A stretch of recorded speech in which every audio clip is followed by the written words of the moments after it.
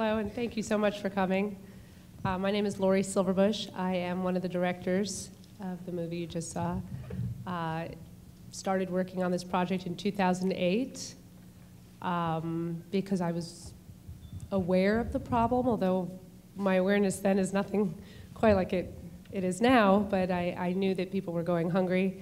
I had a relationship with a little girl I was mentoring who I discovered was going hungry and with pretty horrible consequences in almost every aspect of her life.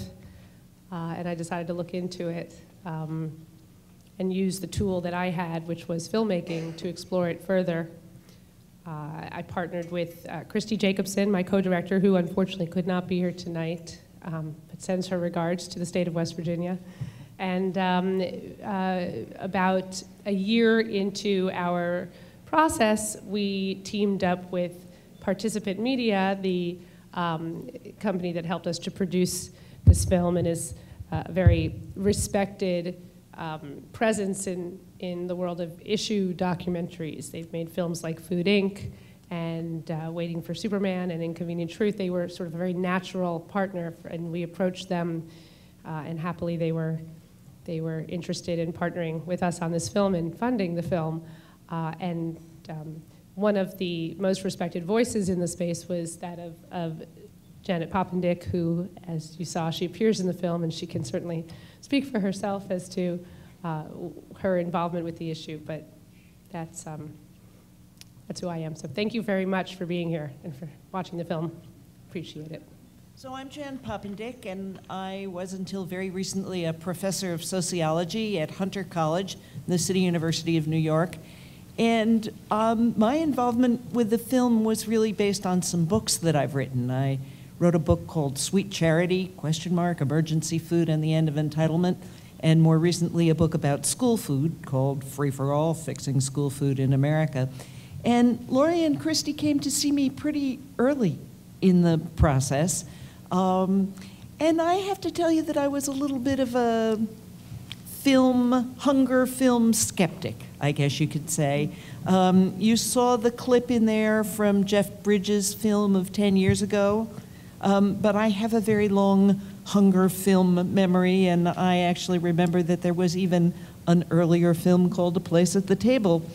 So I approached this with a degree of skepticism, but I have to tell you that I'm very excited about this film, and part of it is because I think it's especially well done, that the filmmakers found stories that really elucidated the issue and that helped us to confront the kinds of things that come up, so that you hear from people if you mention that you work on the issue of hunger in America or that you in fact want a higher food stamp allotment. People will say, well, you know, but what about all this obesity? How can people be hungry and obese at the same time? And I think the film does a really good job with showing how that happens in our country. And it's also because of Participant Media. None of those other films I mentioned, even Jeff Bridges' film, got out the way this film, and this film has been being shown in regular mainline theaters. And so I'm hopeful that it's going to move along a national conversation, because I don't think that there are a lot of Americans who want people to go hungry. I think we just haven't understood what it will take to get us to the place where we're sharing healthy food for all our people. So I'm hopeful. My name's Christian McGuigan. I have the great opportunity to work on films like this with my colleague Wendy Cohen. And Participant Media is a different kind of film company. We're actually founded by a gentleman by the name of Jeff Skoll, who believed that a good story, well told, can change the way that we look at the world. And so that's really what Participant's mission is to create entertainment that inspires and accelerates social change. Lori mentioned some of the films we do. We also do narrative films. We did a little film called Lincoln that you guys may have seen. We did a film called The Help, another one called Snitch that's out right now. We've done about 43 films in the about 9+ years that we've been in business. But every single project that we take on has to have this element of social action that is within the film. And then what Wendy and I do and our team does back in Los Angeles is we take that issue we find the experts in the space and we try to identify what's the unmet need where an unbelievable film like this can work and where our social action team can jump in and can activate, whether it be education and awareness, personal behavior change, or legislative change. Wherever that might help, we try to act as a megaphone and as a spotlight for that. Hi everyone, I'm Wendy Cohen, and I'm the Senior Director of Film Campaigns at Participant, working very closely with a few more colleagues on the social action campaign for A Place at the Table. We've been very grateful that we have filmmakers like Lori and Christy who have been our North Stars in making sure that we're getting it right. But we built, and I encourage all of you, I don't know if you saw at the end, it's very quick, but to text food to 77177. That will get you into our social action campaign, and we will send ways to get involved in local statistics right to your phone. And you can also visit us at takepart.com/table. And when you go there and you take action, we built the first ever National Action Center, where you can find legislative national policy actions, and you can type in your zip code and find local ways that you can help end hunger in your community. And one thing that we're incredibly grateful to Senator Unger for finding us or going to see the movie in Washington and then getting in touch with us and saying that he wanted to put an evening like this together. This is why Participant makes the movie. This is like the greatest phone call we could receive, and we are extremely excited about the movement that's happening here in West Virginia, and we want to make sure that this film, if anything, can accelerate that conversation. I was in Vermont. I mentioned, I think, that I retired from teaching sociology, but not from working on issues of food and hunger and poverty. So I was in Vermont, where a group of advocates is launching a campaign. They're hoping to make Vermont the first state to have universal free school meals. We can come back and talk about that a little later if you like. But anyway, I did my thing in Vermont, and I was riding home and my cell phone rang. And it was this journalist in West Virginia. West Virginia, where's that? Okay.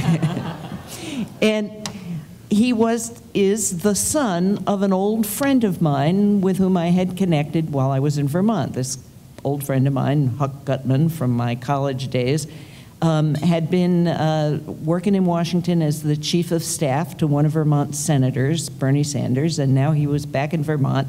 And apparently he had told his son that he'd gone to hear someone talking about universal free school meals, and his son said, the West Virginia Senate just passed a Feed to Achieve. Well, I think it wasn't passed quite then, but is considering this bill that would move the state in the direction of food for all children who need it, for universal free meals for schools and in situations where kids are hungry. So he called my cell phone, and I was telling Senator Unger, I'm technologically challenged. And one of my technological challenges, I can never find my cell phone when it rings in my great big bag. But that's the one time I got the call. And so he interviewed me sort of then and there, and I guess you won't be surprised if I say that I was surprised. I didn't associate West Virginia with innovative, progressive legislation moving toward and leading the nation. I have to tell you that since I got that call and did some looking around, I have to tell you that West Virginia is way ahead of the curve on a number of school food issues. You have no a la carte food in your schools. That's a huge issue in terms of it's a practice in most of the states of the union that really undermines the health of the school meal. Because, kids go through the line and they get the healthy, balanced meal, and then they get a Rice Krispie treat or a bag of chips, and then they get to their place, and then they eat the Rice Krispie thing or the bag of chips, and they don't eat the vegetable or salad. You don't have a la carte in West Virginia. Congratulations. And in a number of ways, you're ahead of the curve, and I'm thrilled that your Senate is leading with this legislation. I think it's going to start a real conversation in West Virginia about what are the best ways to make sure our kids get the nourishment they need in order to learn, and we have the healthiest kids we can get. If charity were going to end this, we wouldn't have hunger anymore, because we've never had a greater charitable response ever. And one of the things that motivated this movie, in addition to my relationship with with the girl that I mentioned to you, I'm actually married to Tom Colicchio, who's in the movie. And he's actually at a fundraiser right now. He's asked to do a fundraiser almost every night of the week. Many of them are to raise money for hunger. And he had never raised more money. There was one night in particular, I remember we sat at a fundraiser for the Food Bank of New York City, and they raised over $1 million in one night. And everybody sat there feeling so good, so good. And the number of meals that they were able to provide, I think it was up on a big screen as the number went up, the meals went up, and everybody went home, and I sat there thinking, nobody in this room is asking why. Why are we even in this position? What's going on? And as somebody who has done a lot of charity, believed in it my whole life and still do, was raised to help in my community, I started to almost resent. I almost started to feel as if charity is a very, very good thing, but without an honest inquiry as to what's going on underneath the charity, if that's not there, then you gotta ask who the charity's really for. And that's what started to happen for me and made me want to ask those questions. And I know we live in a nation with enough food. One of Jan's colleagues, Dr. Marion Nessel, who's in the film, says we have more than double the calories that we need in terms of what we produce and what we bring into this country to feed everybody healthfully and well. I mean, more than double. So it is not an issue of scarcity. If charity were going to fix this, it would have. And I think we learned the example of that film in 1968 that CBS produced, where Americans saw kids starving and thought, wait a minute, I thought that only happened in China, or whatever they believed at the time. They were outraged, and they spoke up, and they called their leaders, and their leaders were real leaders and responded. And within a very short span of time, in a Nixon administration, hardly a socialist, they had managed to put together bipartisan legislation and then funded it and modernized it so that it was, the appropriate policies, and we nearly wiped out hunger by the end of the 1970s, and it was the opposite of leadership that got us back to where we are today. So knowing that, I was so inspired to make a film that activated people to take part in our great democracy and get their voices heard. And when people say, well, what can we do? I say, pick up the phone or email or tweet or Facebook your representatives and let them hear from you. Because when I'm on the Hill, I have our members of Congress saying, I'm not getting calls, I'm not getting emails, so as far as I'm concerned, it might be an issue, but I'm not hearing from people. But if I do hear from people, I'll start to pay attention. They count how many people call them in a day on any given issue. And I had Senator Jim McGovern, Representative Jim McGovern, tell me that when 6 people in his district call him, 6, he starts to go, whoa, is this a trend? And starts to think about all the thousands who might feel the same way who aren't calling, and he starts to revisit his thinking on an issue. Now, I don't know if that's the same for you, Senator, but I do know that that really, really hit home for me. And hopefully people will walk away from this movie and say, I don't have a right to be mad at government if I haven't even yet told them that this matters to me. Let's tell them first, and then let's see if they are able to do something about it. I believe they are. So. If we could shift some of the subsidy from the corn and soy and the things that are the prime ingredients of snack foods and shift those to fresh fruits and vegetables, we could, you saw the chart that turned out to be a big X, the cost of fresh fruits and vegetables rising and the cost of the junk food declining. We could reverse that. And I think what Lori said about democracy when you opened the issue applies really strongly here, because for years, people who were not directly involved in large-scale farming thought, oh, the farm policy, oh, that, I can't understand that. What is parity? And, you know, people we felt that it didn't affect us. But of course it did affect us profoundly. And now there's a lot of education out there. It's, if you text, what Wendy told you to text, I told you I'm not. Food to 77177. Right, that. The word food to 77177. Okay. Or if you get the book, you want to tell them Yes. about the Oh, thank book? you. Yes. You can get up to speed on this, and so then you can call your representatives and your members of Congress and your senators in Washington and say, I'm watching and I care. And so I really think that there is a food movement bubbling up all over the country, and we can all be part of it, and it can make a difference. Jen and Lori are wonderful contributors to a book that we put together it's called A Place at the Table, and it's a companion to the film. Many of the experts from the movie contributed a chapter, and there are a few additional voices in there. It's fantastic. It's if it's not at your local library, it should be there soon. But you should look it up, and please tell others. It's a really fantastic book, and we're very grateful that we had contributions from both Jen and Lori. Record levels of poverty in this country are numerous. There's a whole mosaic of contributing factors. But one of the things I'm personally struck by, and that I hope this movie really addresses, is the false rhetoric and the fake dialogue that substitutes for meaningful inquiry at the highest levels right now is astonishing to me. And when we can talk about this in terms of takers and handouts and use language like that and allow language like that around our own coffee tables and dinner tables, when the truth is when 50 million people are affected by condition, it is simply inappropriate to use words like takers. When people are fulfilling their end of the social contract and working, 75% of people who are getting government assistance, food assistance, have a full-time job, a full-time working adult in the household. It's insulting, and it's insulting to the intelligence of everybody else.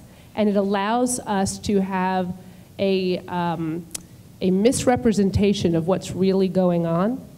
And so one of the things that I encourage people who see this movie to do is get the facts, but in the absence of that, don't let other people continue to use the kind of damning language that puts the blame squarely on the people who are the victims in this. Hold people accountable who should be accountable, and stop blaming the poor for their own condition. And take a look at what's happened to wages. Yeah, for sure. Has example after example of where our government leaders have pulled together, as they're doing right here, right now in West Virginia, and said, this is a problem that's simply too big for individuals to tackle, and we're gonna do what a first world nation does, which is bring the best minds to bear and figure it out, and enlist the support of citizens to do that. So that's another example of rhetoric that isn't true. We had yellow fever and cholera at the turn of the last century, and people just thought, well, they'll always be with us. There's poor people. Those are the diseases of the poor. The best we can do is help take care of them, do charity to make it a little better. And then when the science actually showed that it was tainted water that caused these diseases, not an act of God for bad decisions that poor people make, we realized we could bring fresh water into urban places and get fresh water to people, and miraculously these diseases melted away. They're not even in the social consciousness anymore, but there was a time when you couldn't go anywhere without being confronted with it, and government did that. So there is a role and a responsibility for smart, good governance, and I applaud the leaders in this community for deciding to follow in that kind of footstep. So. And from yeah, I know, that's a round of applause. And from participant media's perspective and the social action team, is our campaigns don't end when the movie comes out. They're not traditional marketing campaigns. They end when the issue ends, until the needle is moved on that social issue. So it's going to continue to evolve as the life of this movie evolves, and as it touches more people and turns their hearts. And sort of one of the mantras that our team likes to talk about, at least working on this film, is instead of standing in judgment of the way the poor deal with their burdens, instead we stand in awe of what the poor have to endure. One of the things that drives me crazy about the subsidies is that they go to these astronomical levels for individual owners or individual corporations. I actually think we can't do away with the basic commodity subsidies in one swell swoop overnight, because I think they're too integrated into the agricultural economy. So I would like to see them drawn down over a period of years. But we can certainly cap them to individual farms. And there was an amendment, Dorgan-Grassley, in the Farm Bill before the last one that would have capped them at just $250,000 each, and even that couldn't pass. So while we're hostile to, or many people are, to the idea of raising the food stamp allotment from that average of $3 a day, Congress is continuing to fund agricultural subsidies with essentially no ceiling. Sky's the limit. So I'd like to see that. I'd like to see us move toward a more realistic national minimum wage. When the minimum wage was first instituted, okay, don't have to educate this audience on that, but it used to be a wage that would support a family of 3 or a family of 4. Now it won't even keep an individual out of poverty. Okay, so we need to make some progress there. We need to close those offshore. I've been hearing this stuff about all the money in the Cayman Islands, and we need to close those loopholes and bring some of that money back into our economy where we can tax it and it can be used for, okay. But I could sit up here for a long while and promote my pet answers, but I think what Lori was trying to say is really the heart of democracy is for us, for you to talk to each other, for us to talk to each other, for me to go home to my congressional district and talk with my neighbors about what we want our representative to do, because these problems are not insoluble. I can only tell you that for me, I brought what I knew how to do, which was to make a movie. I thought if I could get the stories of the people who are living this out, people's own innate humanity and caring for each other will take over. And that has certainly been my experience with this film. And it's taking on a life of its own in that more and more people are clicking into the message. We're hearing from them. They're getting it.